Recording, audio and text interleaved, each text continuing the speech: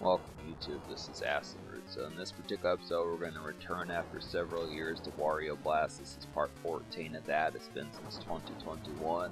So this is some leftover 2021 footage. So the thing about this particular game here is the fact that this particular game I did not anticipate way back in 2015 when I started this game that it was going to take me this long of like a depth to kind of get towards, and the reality of it is I still haven't beaten this game yet. So this is the final boss here, and it's broken up into two segments, but I think there's like at least another gameplay footage episode that I did after this one, and the basic concept about it is there's going to be a lot of monotony. So if you do, just prepare yourself for just basic snackage and not much progress, because that's about the only thing these real next few episodes have to give. But at least it's some content in the field of updating it, because it's been since, like I said, late 2021.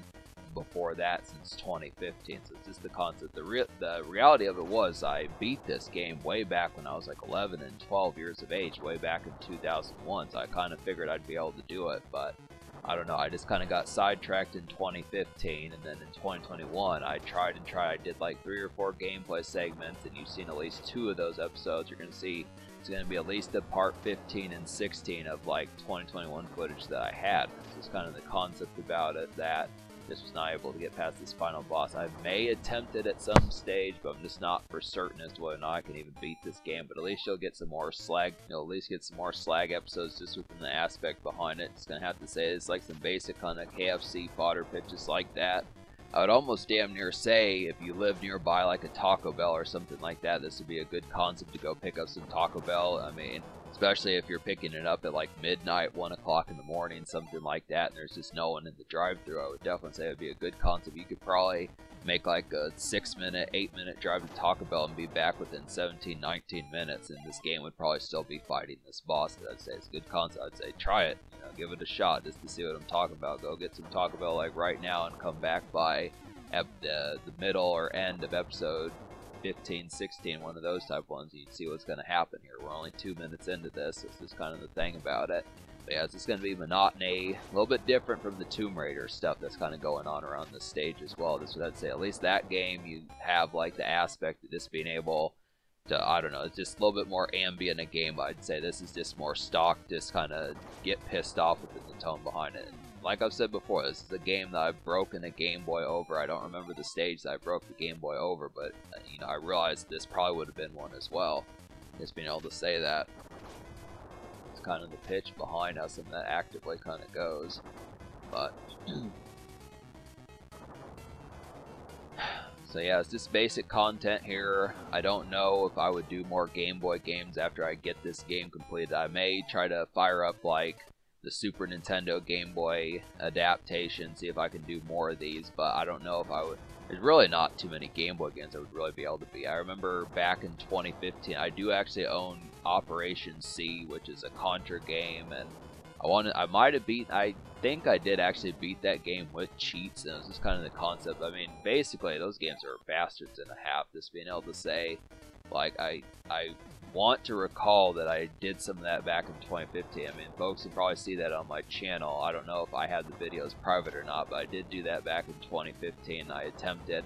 I could at least beat that, a couple of those stages without cheats. It's basically like, I want to say, the Game Boy version of like Super C for the old Nintendo, but there might be some new stuff in there. They kind of did that sort of stuff. It was the same thing with like the Donkey Kong Land game for Game Boy, some of those types of ones. Just being able to say, for those pitches, they would kind of have some new stuff kind of thrown in, but it's just basically like playing those games.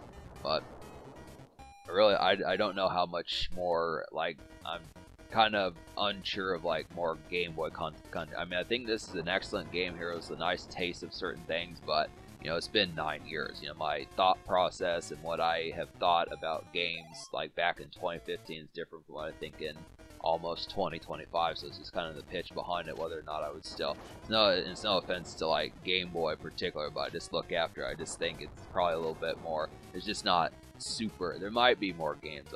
I would have to look into it, but maybe like a Ninja Turtles game or something like that. Once again, I think I said in part 13 way back in 2021 that I would want to do like Final Fantasy Adventure or something, which is a classic, but it's just kind of the concept about it. So look after like the relative tone, but And if I had a little bit more patience and like just overall candor about it, I would probably try to attempt like Link's Awakening again or something like that, because that is a great game. I mean, they've done many things with that game with like the new remake and stuff like that they've done with some of those games, but a lot of these are just they're just retro, you know, they're painstaking games that are just like more hard knock type appeal behind a lot of these.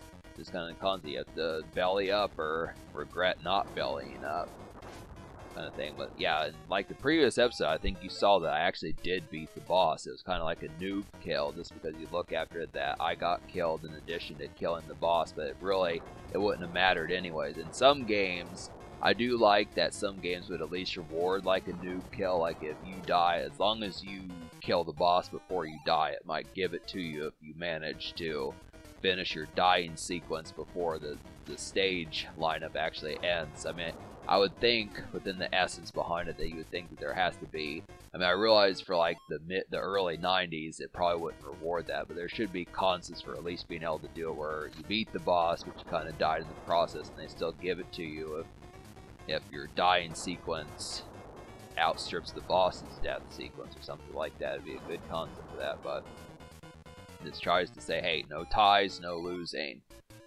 Win, lose, or draw, there's only one option, that's win. That's, you know, it's idiotic, but it's kind of the thing. So, basically, there's just no pussyfooting around trying to get through with this game. You have to completely knock them out, but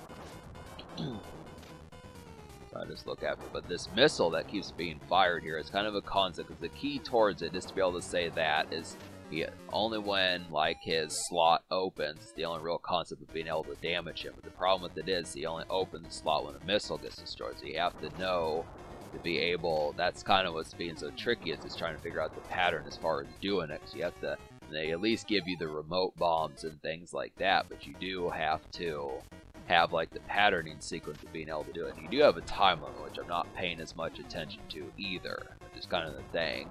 I don't think I would have been in any danger running out of time, but just being able to say and stuff that this is kind of the concept they kind of are expecting of you figuring out this process, but it's just not a pattern that I suggestively was able to figure out appropriately. And I'm almost thinking that like the key towards it is not necessarily doing like the line of bombs where if you press like whichever button, the B or the A button, and you row up for them. I don't think that that actually helps that much. I think you just need to, like, what would be really helpful would be a remote bomb or something like that, just being able to say some of those. But you have to basically know when the slot is going to open as far as damaging him. So you have to knock out the missile in addition to damaging him at once. It's kind of like multitasking within this game as far as having two enemies that you have to knock out and do it correctly, which is, you know, I do in a later episode, you'll see that I do get past the final boss later, but the problem with it is getting to that boss, you have to beat this boss, knock him out 3 times, then you have to not die, and you only have 1 hit that you can take with the next boss, and it's just kind of the concept about it that I don't remember what that, we'll find out in a later episode as to the process behind that, but just between, I don't know, certain video games can piss you off when you have like a marathon boss where you have to fight the first form and then the second form happens and then you have to beat both forms in the same go. I mean, I don't want to say it's full-blown cheap, but it just is kind of the concept that it gets aggravating because they don't give you a password to just be able to beat both, and it is kind of the concept that, I mean, that's kind of like when I did the Super Punch-Out playthrough back in 2021, that was a real royal pain. I was just trying to talk about that just because if you lose, if you get a game over in the special circuit, you have to beat all 16 of the characters all over again to get back to the special circuit. You just cannot lose in that, and it is the concept. So you basically have to beat all 4 of the last characters in that game, just kind of within the same fashion. There's just not many people, I think, especially nowadays, that can do that. You may find like the occasional one, but it's probably like about maybe 1 in 5,000 or 8,000, something like that. The standard person who can beat, like, Super Macho Man is pretty damn tough. I mean, I feel like most people probably would not be able to handle him, and he's not even in the last circuit of that. just being able to say like the Bruiser, the Rick and the Nick Bruiser is just kind of the concept. Both of those guys are pretty tough. And then you have to, I mean, the final one, which is, I don't remember if it's Rick or Nick Bruiser, but he can knock you out just in like 2 or 3 hits, sometimes 1 hit. So this is kind of the concept. You have to, I mean, you have to be in prime, pristine form to be able to knock out all 4 enemies without getting a game over with only like 2 lives, so this kind of thing. But yeah, we'll talk about this more in the next few episodes, so subscribe for more fun. Thanks for watching, have a wonderful night, and yeah, we're going to get back to some of these.